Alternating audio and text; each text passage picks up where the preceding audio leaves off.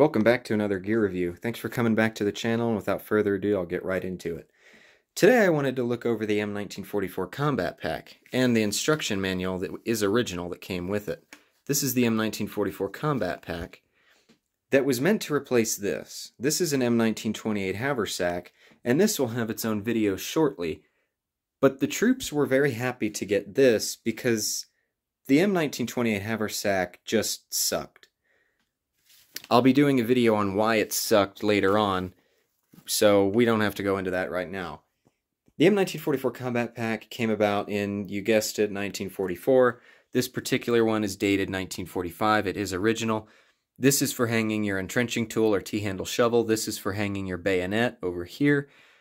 You have a small strap here to attach your entrenching tool so it doesn't flop around all over the place.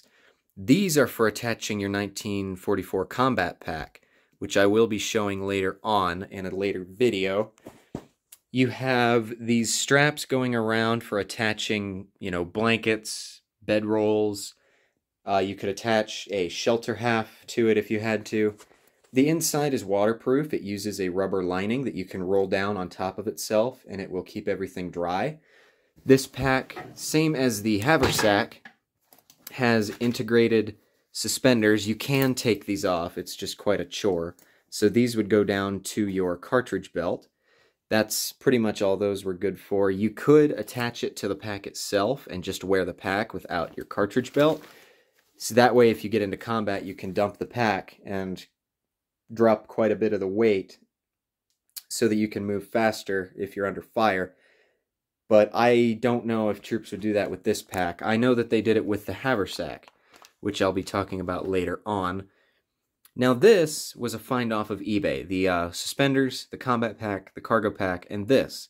This is an instruction manual on how to use your combat pack. So it goes over attaching suspenders, assembling the pack, packing the pack. You can see right here, you've got that waterproof lining. Attaching your equipment, you can see the bayonet, the entrenching tool. You can see the blanket or bedroll can be attached there, how to carry the pack. And the coolest part is it's dated 1944. So if you want to pause that, you can read the entire thing. Kind of a neat piece of history, if I do say so myself, and something I'm happy to have in my collection. So that's an overview of a little bit of the history on the combat pack, and even a little bit less on the haversack. That'll have its own video later, once I can figure out how to open it, because it's quite the chore.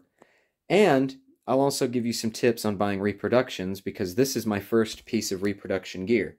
Everything else I own is all original, except for that. So, honestly, I'm pretty happy with it, but I'll save that for another video. So, thank you guys for checking back, thank you for watching, and have a good one.